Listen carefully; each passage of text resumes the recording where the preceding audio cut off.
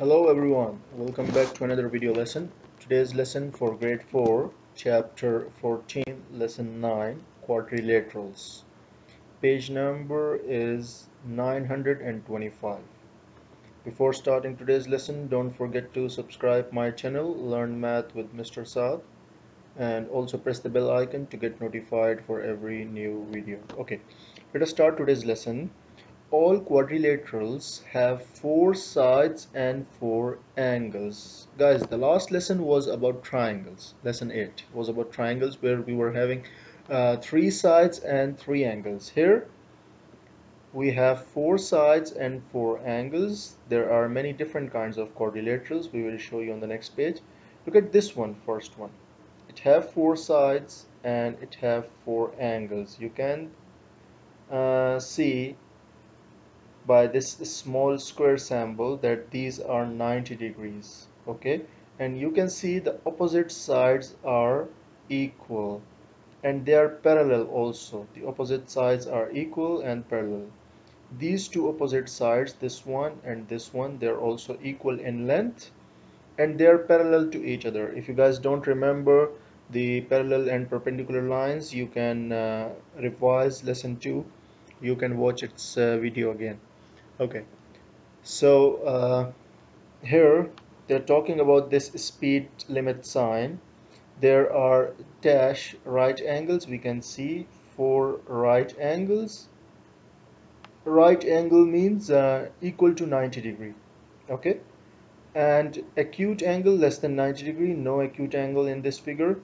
Obtuse angle more than 90 degree. No obtuse angle in this figure. Okay, the top and the bottom sides are parallel. As I told you, the top and the bottom sides, they are parallel, and the left and the right sides, they are also parallel. Okay, so there are four pairs of perpendicular sides. Perpendicular sides, guys, you know that when two lines cross each other, that like these two lines, they're crossing each other. Okay, they're not parallel to each other. Parallel lines never meet. Okay, like this one and this one, they're parallel, but these two lines, this one and this one, they're not parallel. They're perpendicular to each other. How? They're crossing each other and forming an angle of 90 degree, forming a right angle. Here you can see this box, not right angle. Okay, or you can measure it with the D-shaped protractor. You guys know that. Okay, let us move to the next page now. Here we have five types of quadrilaterals. The first one, parallelogram. In parallelogram, the opposite sides are equal and parallel. Okay, this one is equal to this one and parallel to this one, and this one is equal and parallel to this one. So the characteristics of parallelogram, the opposite sides are equal in length and they are parallel. Okay. In addition, opposite angles have the same size. This opposite angles also have the same size. This one equal to this one and this one equal to this one. Okay. Now the next thing, a rectangle. Guys, a rectangle is just like parallelogram. Opposite sides are equal and they are of same length and they are parallel. This one also same length and parallel. There is an additional characteristic in a rectangle. They have four right angles also. Okay, so you can say if you see a rectangle, it is also a parallelogram.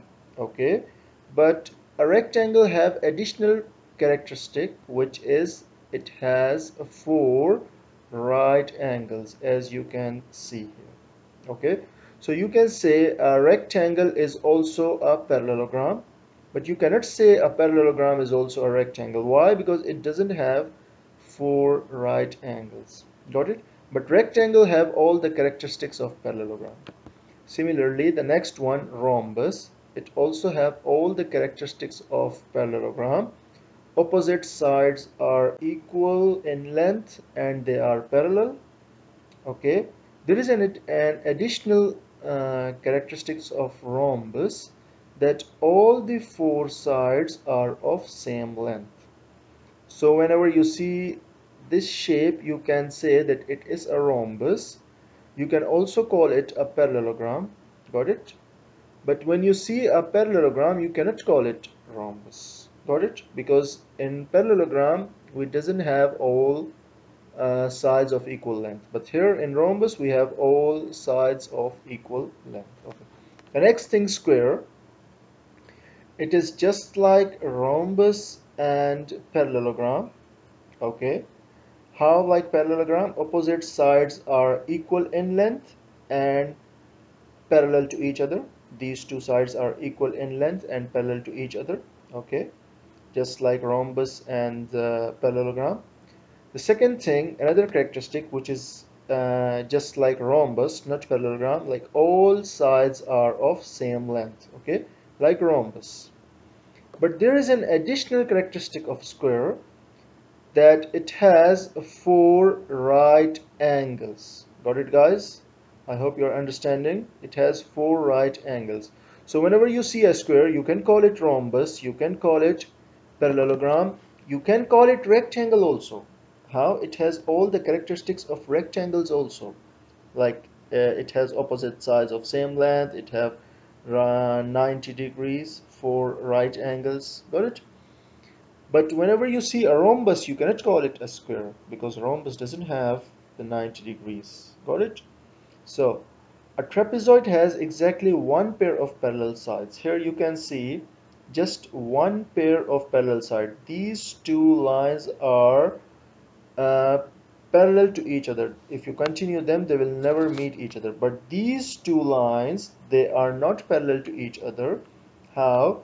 If you continue them, they will meet at a point. Okay, if you continue them, see, they meet at this point. So these two lines are not parallel to each other. So what are the characteristics of trapezoid? That it just have a single pair of parallel lines. The other two lines are not parallel to each other. Got it, guys? I hope you understand. Let us move down. Now you can see this is a rhombus. Got it?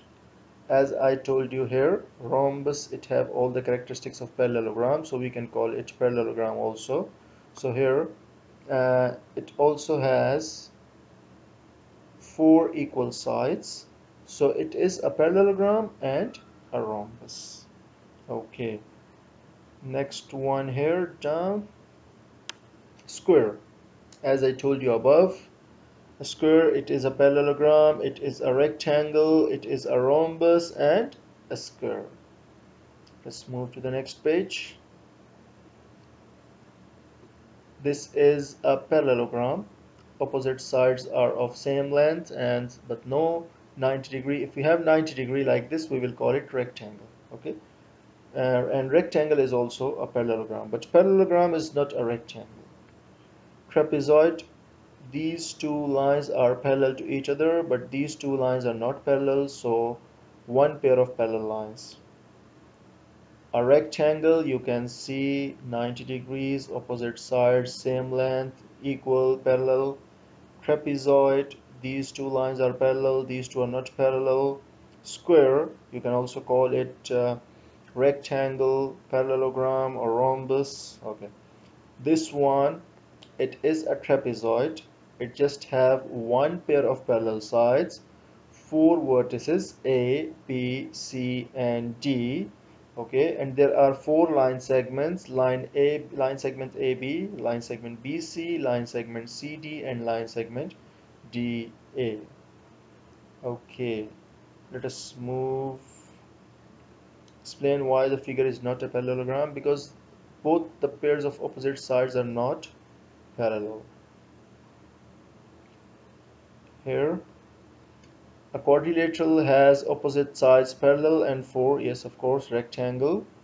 Draw a line segments that form a square. So here you can make a square. How are square and rhombus alike? As I told you on second page of lesson, so you can write this. I hope you guys understand the lesson, and don't forget to like this video and subscribe my channel. Have a nice day. Thank you so much, guys.